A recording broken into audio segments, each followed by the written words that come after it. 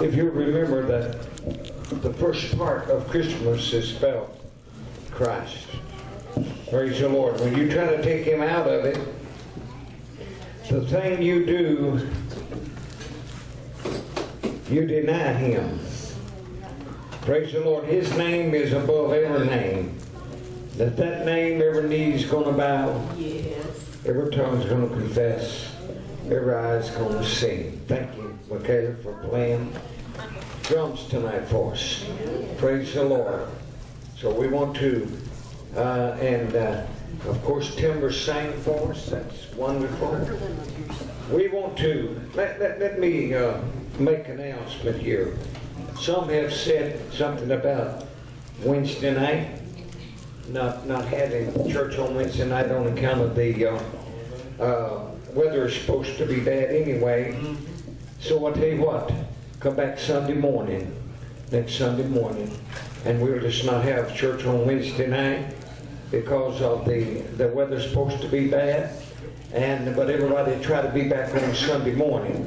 I don't know that it is, but they say it is. And they're supposed to get some snow, and I don't know what all, but anyway, why, I don't hardly ever do this, so it sounds strange coming from me to say that don't be in church on Wednesday night.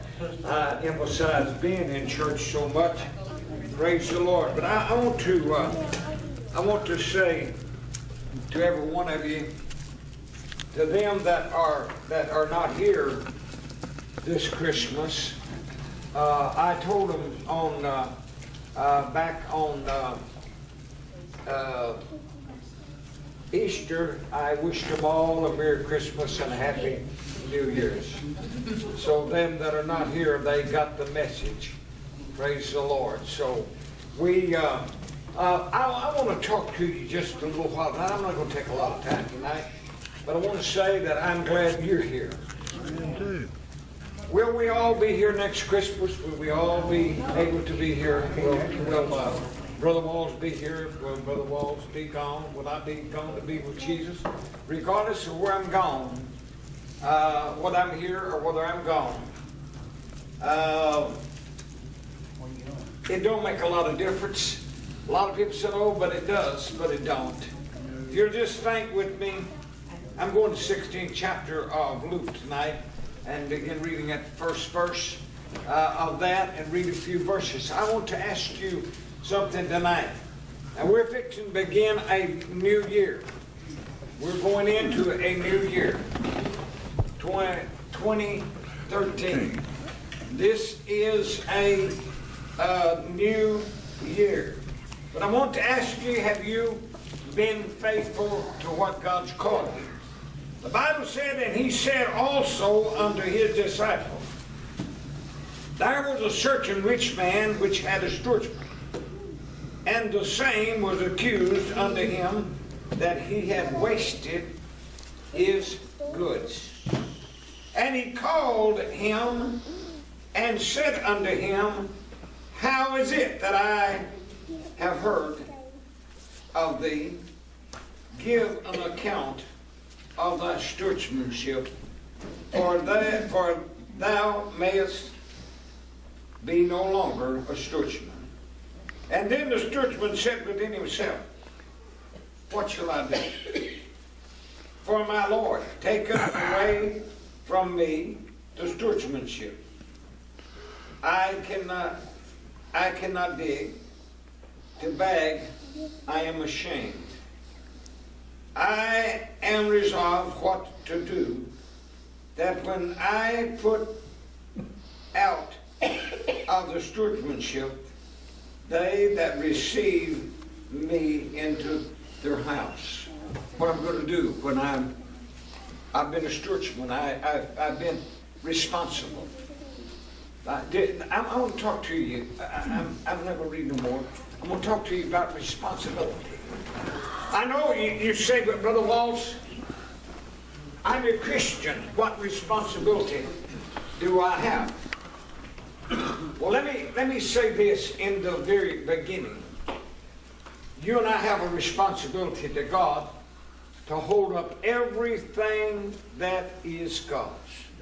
His name, His integrity, and our integrity is judged by the way that we serve the Lord. And Job, the Bible said Job was a perfect man, one that feared God and eschewed evil. But Job was called on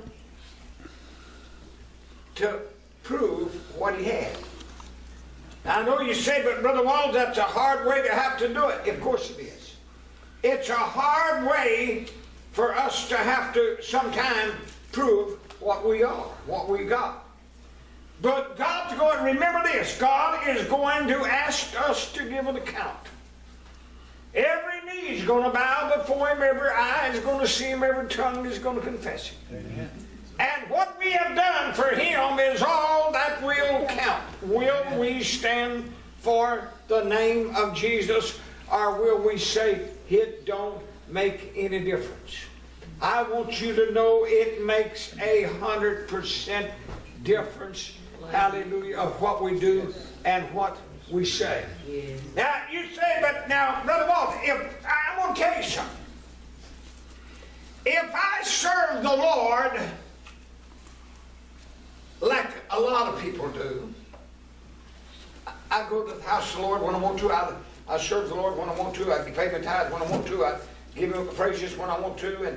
And I sing when I want to. I pray when I want to. All these things is want to. Then I wonder what God really thinks about me. My stewardship. You have a stewardship. I have a stewardship. We must prove to God what we have is real. Why would we expect the world to want what we got whenever we don't take care of what God has given us? Amen. You know, if we want the world to want what we got, the thing we need to do is prove what we have got is real. Praise the Lord. There's too many people that are playing a church instead of getting down to business with God and serving God because they love God and because that God is their Savior and God has forgiven them. They forgot all about that. All they want to do is make a show. Hallelujah. That won't work. You're going to stand before God, and when you go before God, He's going to ask you, are you a showsman? Are you hallelujah? Are you a real? Is this real that you got? He's not going to ask you nothing about that. He's going to say whether you are or whether you're not. Praise the Lord.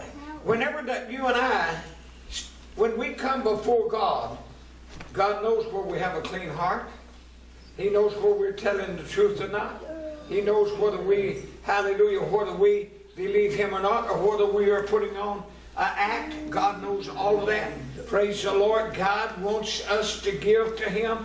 Just be simple. Hallelujah. And that's all God wants is a simple Christian.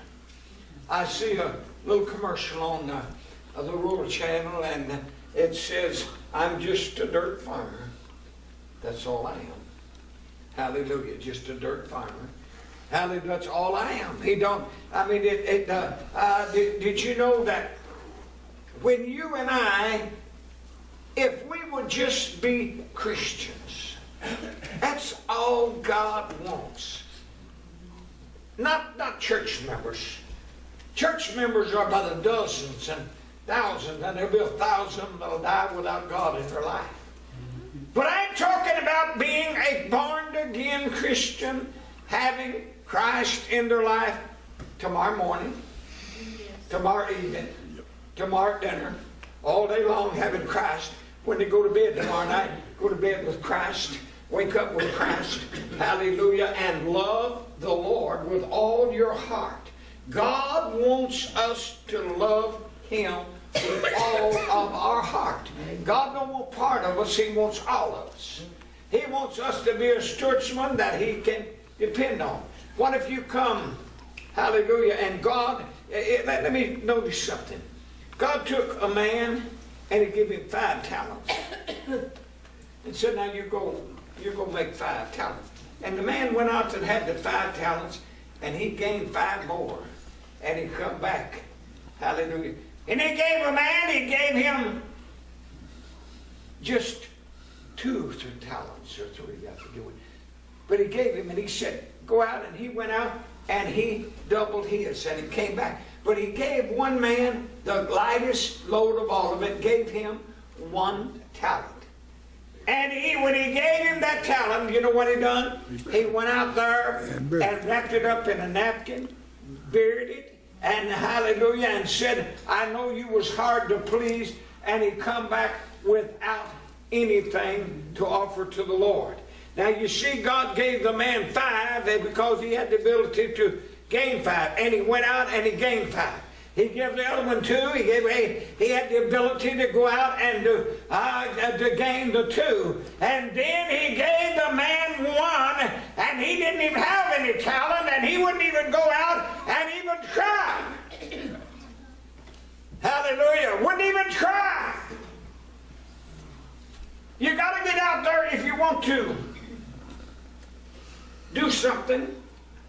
You've got to be willing to do it. God wants you to serve Him. Yes.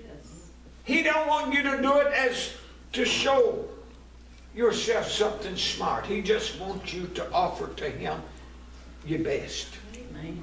Praise the Lord. Just give Him your best. Hallelujah. You know what?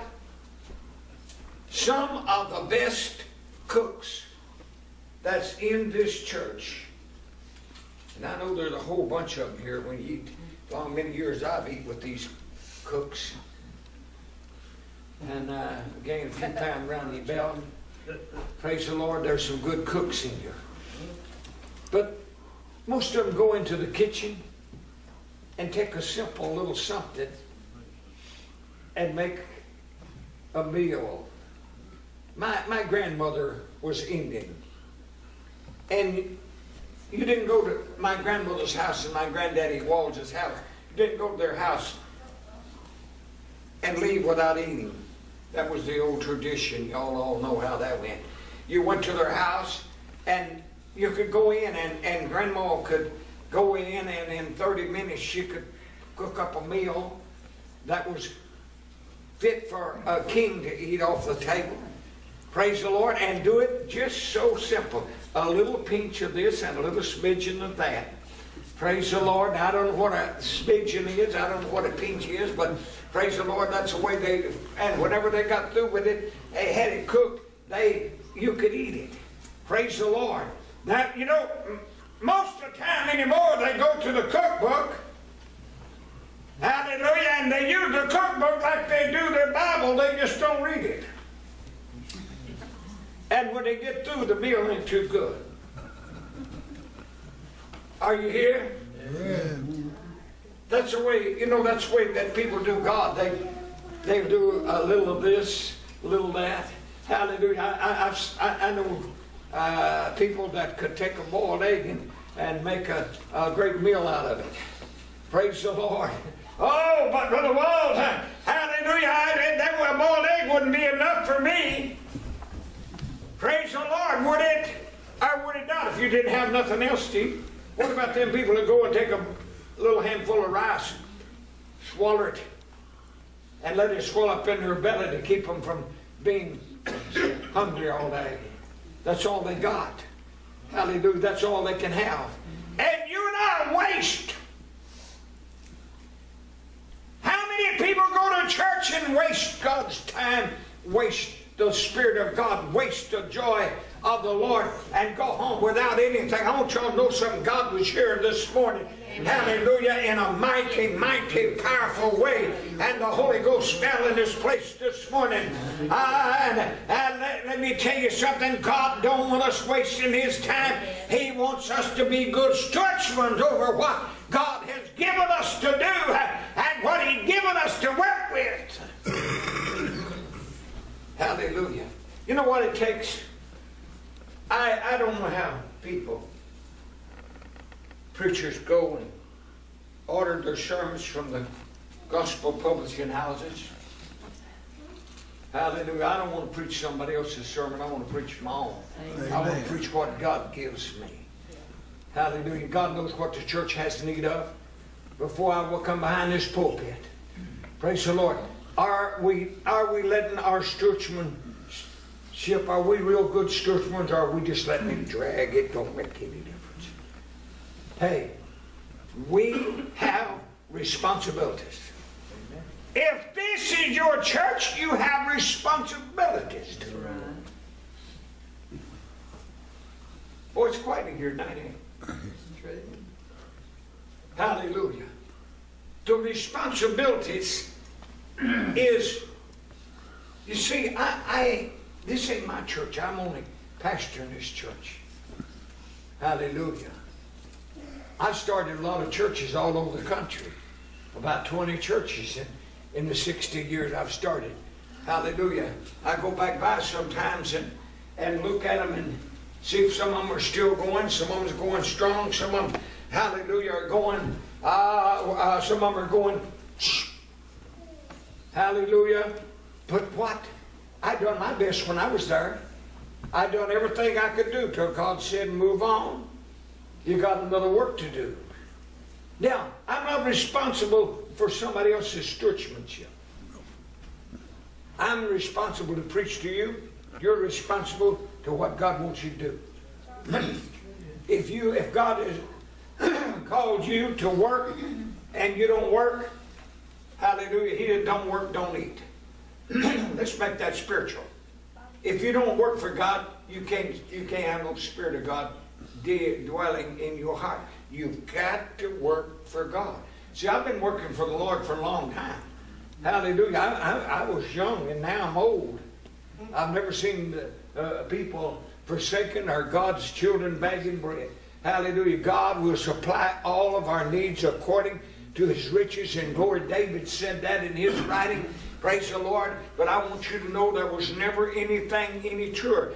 If we are good stewardmen and we do what God tells us to do, we give God what belongs to him, we give him our time, we serve him, we give him our money, we give to God what belongs to him. Yes. We can be blessed. Or we can live on Harper's Avenue, or we can live on Hallelujah Avenue. That's up to us.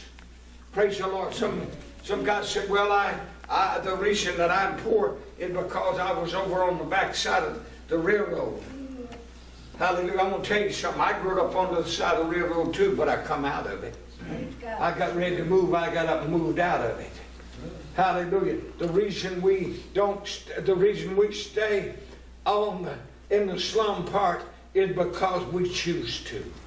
We can get up and spiritually walk out with the glory and the power and the anointing of God. I want you to make up your mind that in 2013, I aim to be what God wants me to be. I aim to serve him with all of my heart. I aim to rejoice in him. I aim to have the joy of the Lord in my soul. Yes. It's time. It's time we quit making excuses. Hallelujah. But Brother Walls, hallelujah, I would have, but you know, I just know that if I did, somebody wasn't going to like me. When God saved me, I like to tell these things, but when God saved me, I was one of the big old tall red-headed girl. She was uglier than I was. Praise the Lord. And twice as mean as I was. Praise the Lord. But when God saved me, I said, I can't go with you no more. Hallelujah. My life is changing. And I've got to live a Christian life. I can't. I'll wait for you. Hallelujah. She done dead and gone. I'm still living. I hope she's waiting on the other side for me. I hope she got ready to meet God. Praise the Lord. But what? Hallelujah. We have to sometimes, you know, when I come to the Lord and I got saved, them friends that I had that, you know, that I'd spent fortunes on, that I'd hauled hundreds and hundreds of miles to buy booze for them.